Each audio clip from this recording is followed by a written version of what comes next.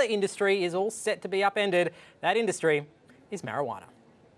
It comes from crossing G13 and Neville's A5 Haze.